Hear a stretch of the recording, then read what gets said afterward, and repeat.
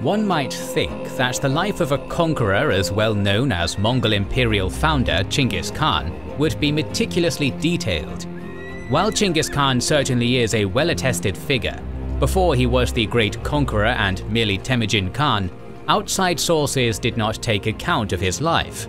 Thus, most of the histories of his early life could be written after the fact, to suit the needs of Mongol imperial historiography.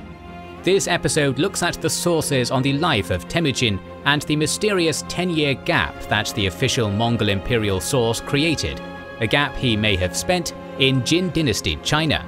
Goes to show that you really have to make something of yourself to leave a legacy. And wouldn't you like to be known not only as a supporter of the world's forests, but as a lord or lady? Then check out this offer from our sponsor, Established Titles. They sell small plots of land in Scotland, which are sought after because of a historic Scottish custom where landowners are referred to as lairds, or lords and ladies in English. But to protect these lands, a tree is planted with every order, preserving picturesque woodland and biodiversity, and Established Titles supports charities like One Tree Planted and Trees for the Future. You'll get at least 1 square foot of land in Scotland, with a unique plot number and a certificate to prove it. This allows you to officially get Lord or Lady on your credit cards, plane tickets, and more. You can also get maps to show your new estate, including the immensely detailed hand-drawn 1611 map by John Speed, held by the National Library of Scotland. It makes a great last-minute gift, and they even have couple packs that come with adjoining plots of land. The first 200 plots bought via our link will all be put together within a few minutes of each other next to the Kings and Generals plot. So act fast to join our little union of forest territories. Check out their early Black Friday sale for discounts. Plus, if you use our code KINGS, you'll get an extra 10% off.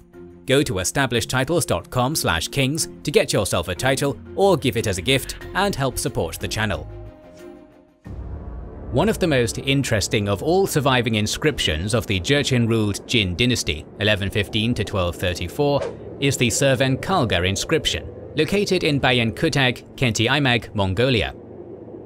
Discovered in the 1980s and carved into a granite mountainside, the inscription is weathered and difficult to read.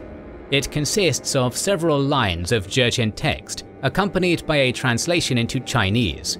They glorify a successful campaign in May or June of 1196 by the Jin commander Wen Yanshang against the Tatars of eastern Mongolia, here called Zubu. It's a brief victory marker over barbarian tribesmen, which is hardly uncommon in the history of Chinese dynastic monuments. It also happens to be the earliest record of an event in the life of Chinggis Khan, then known as Temujin. Though Chinggis is not named on the monument, we know of his participation in the campaign from a number of Mongol imperial sources, such as the Jami al-Tawarik by the Ilkhanid historian and vizier Rashid al-Din, circa 1305, the Chinese translation of the veritable records of Chinggis Khan, circa 1287, the Shengwu Qinjiang Lu, circa 1320, the Yuan Shi, 1370, and of course the famous Secret History of the Mongols, circa 1252. The campaign is also referred to in the Jin dynasty's own dynastic history, the Jin Shi, 1343, though from the point of view of the commander Wen Yanshang. Again, Chinggis Khan is unnamed. Collectively, these sources allow us to firmly date Wen Yanshang's campaign against the Tatars to summer 1196, with Shang returning to the Jin capital of Zhongdu by the autumn. This makes it the earliest concrete date we have for an event in the life of Temujin Khan. Dating the early life of Chinggis Khan is notoriously difficult.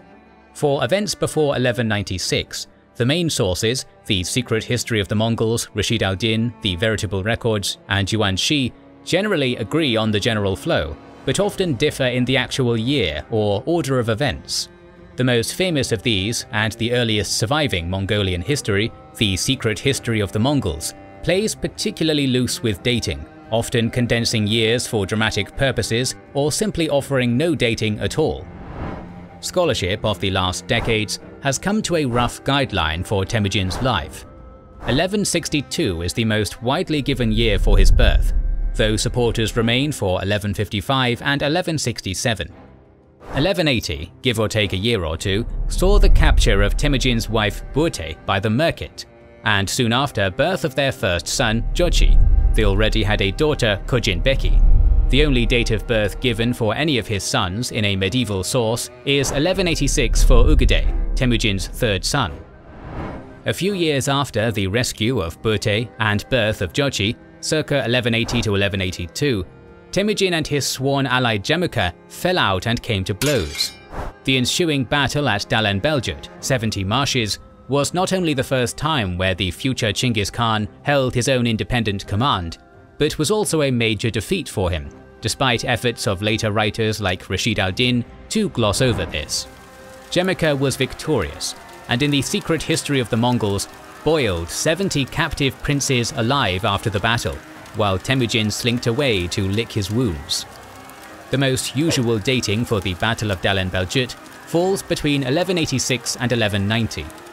While a minority of researchers, like Karl Sverdrup, propose a date as late as early 1194, most scholarship prefers a date in the mid-1180s, which seems to align better with the chronology within the sources. 1186 to 87 is perhaps the most popular suggestion. By assigning Temujin's defeat at Dalan Beljut to 1186, a new issue emerges. For the next recorded event in Temujin's life comes with the aforementioned Tatar campaign of 1196 with the Jin. Paul Rachnevsky shed light on this in his Genghis Khan, His Life and Times, 1991, identifying this as the 10-year gap in Temujin's life. Assuming, first of all, this chronologic reconstruction is accurate, and that there is indeed a 10-year gap from 1186 to 1196, a number of suggestions have been proposed to account for the silence. A simple explanation is that Temujin underwent a rather uncharacteristic quiet period, slowly rebuilding his support or fighting minor skirmishes with his rivals while raising his new family. More or less, nothing interesting happened from 1186 to 1196. However, as Rachnevsky noted, there is evidence that Temujin spent his dark years in China. It was not uncommon for defeated steppe leaders to seek shelter with neighboring sedentary powers such as the Jin dynasty, Tangut kingdom, Uyghurs or Karakitai. Temujin's ally, Tauriel of the Kereyit, did so several times. Shortly after Dalan Beljut, Tauriel was chased out of power by a relative named Erkekara. Tauriel fled to Karakitai, then made his way through Uyghur and Tangut lands before rejoining Temujin for the 1196 campaign. After Tauriel's death, his son, Ilkha Sengum, fled through the Tangut lands, while the Naiman prince Kuchuluk, upon being defeated by Temujin, fled with his retainers to Karakitai, where he eventually usurped power.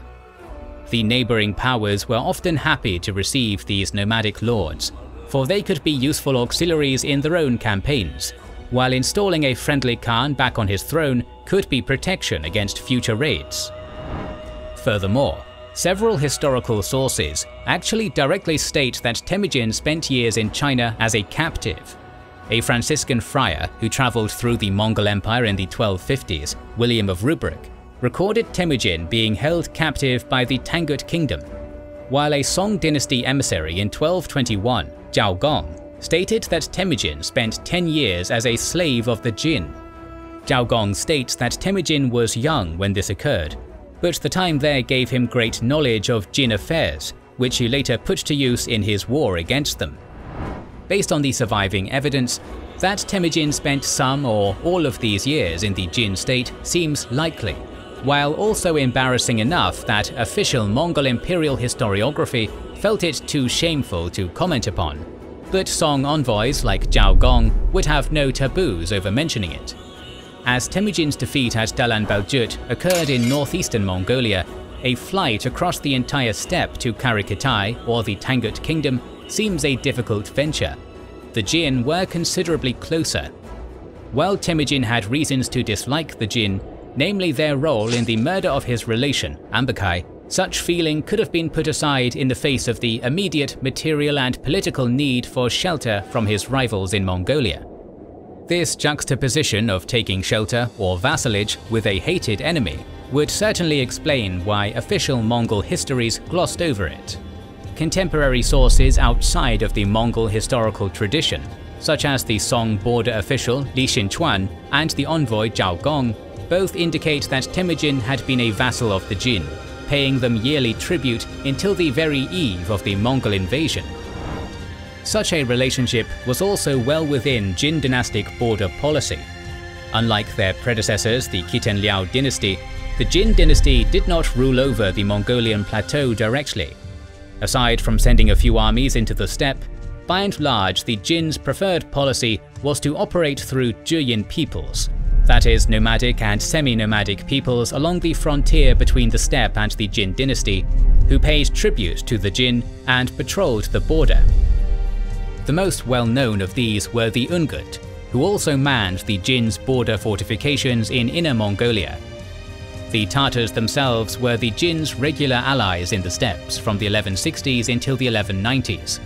In exchange for this allegiance, these nomadic polities received gifts, trade privileges, and official titles that enhanced the prestige of their leaders in the steppe. And when one of these groups grew too powerful or rambunctious, the Jin would back a different group and overthrow it to maintain the balance of power, as they did when they supported Temujin against the Tatars in 1196. A few sporadic mentions within Mongol imperial sources support Temujin spending time in the Jin Empire. In Rashid al-Din's account, Temujin recalls bringing Tauril Khan's uncle, Jia Gambu, back from the Jin dynasty with him. Numerous official Mongolian sources refer to the 1196 campaign, and are very open about Temujin and Tauril's cooperation with the Jin commander Wanyan Shang. In the secret history of the Mongols, Wanyan Shang sent messages to Temujin requesting his aid, and Temujin and Tauril both met him in person. For their services in the battle, Tauril was given the Chinese title of Wang, king or prince, which became in Mongolian Ong, and hence the epithet by which he is better known, Ong Khan. Temujin, meanwhile, was granted the title of Jaut Kuri, of uncertain etymological origin, but the general meaning is thought to be akin to centurion. The granting of both titles is recorded even in the secret history of the Mongols. This was no minor thing. The prestige of such titles was important to the reputation of steppe leaders. The name of Tauril's own son, Ilkha Sengum, is a Mongolized form of a Chinese title Xianggong, meaning Lord Minister or Chancellor. It was no coincidence that Tauril is better known by the title of Ong Khan than his own name. The secret history of the Mongols even includes the detail that Wanyan Shang was going to ask the Jin Emperor about granting an even more prestigious title on Temujin in an episode meant to enhance Temujin's importance to the reader, indicating a connection beyond momentary allies. Other indirect support comes from how effective Chinggis' actual invasion of the Jin was. Chinggis showed a marked familiarity with individuals of the Jin state, such as the Emperor Wei Xiaowang, and before the invasion there were dissidents against Jurchen rule, especially Khitans, defecting to Temujin, demonstrating he was a known figure within the Jin realm.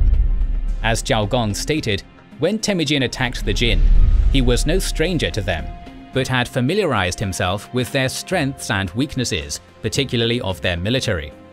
Some of this can be accounted for by Mongol spies, such as the Muslim merchant Jafar Kodja, who travelled through Jin lands and brought back valuable intel. But it seems Temujin had his own eyewitness knowledge, which he incorporated into his planning and allowed him to overwhelm the Jin defences. Other evidence may come from Borte continuing to bear children continually over the 1180s and 90s. There is no indication of miscarriage, and all of Temujin and Borte's 9 known children lived to adulthood. Whatever Temujin was doing, Borte was still at his side, and in a safe enough position to bear and raise their children. No matter what, Temujin was not reduced to nothing after Dalan Baljut. He was able to keep his family secure in a way he'd never been able to do beforehand, something unlikely if his power was broken and he was hunted by his rivals in the steppes. Assuming Temujin did indeed flee to the Jin dynasty after 1186, then his life probably looked something like this. With his retinue, perhaps even a small army, he came to the Jin border, meeting with the Zheyin border guards and sending messages to seek permission to enter the Jin dynasty. During this time he may have waited at the court of Ungut rulers, and with his natural charisma made a good impression. It would explain why the Ungut were later so willing to side with Temujin against his rivals and betray the Jin. Presumably, Temujin was brought to the capital of Zhongdu to make an official show of submission, a humiliating but valuable necessity. We cannot track his movements over the intervening years, but it seems he likely received military training or accompanied the Jin army on campaign. Up to Dalan Beljut in 1186, Temujin's military performance was mediocre, having lost the only major battle he led himself. By 1196, Temujin appears a much more confident and capable commander, able to coordinate effectively with the Jurchen army. His military actions during his stay may have ranged from bandit suppression to joining Jin armies in punitive raids in Mongolia, as the Jin did in 1195 against the Ongiret. At the same time, he made connections and spoke of uprising with disaffected members of the military, particularly Khitans. Likely, Temujin spent these years hungry for news from the steppe, looking for an opportunity to rush back and claim his title. Perhaps other former allies of his steadily flocked to him when they learned he was in the Jin lands. When the Tartars arose in revolt in 1195, Temujin jumped at the chance, if the Jin court didn't already have him in mind as their new man on the ground. Once victory was achieved and the Tartars humbled, the Jin hoped to keep Temujin playing nice, delivering tribute and stopping any other nomadic power from growing too strong. Hence the Song source's description of Temujin paying tribute and recognizing the Jin emperor as overlord until his invasion.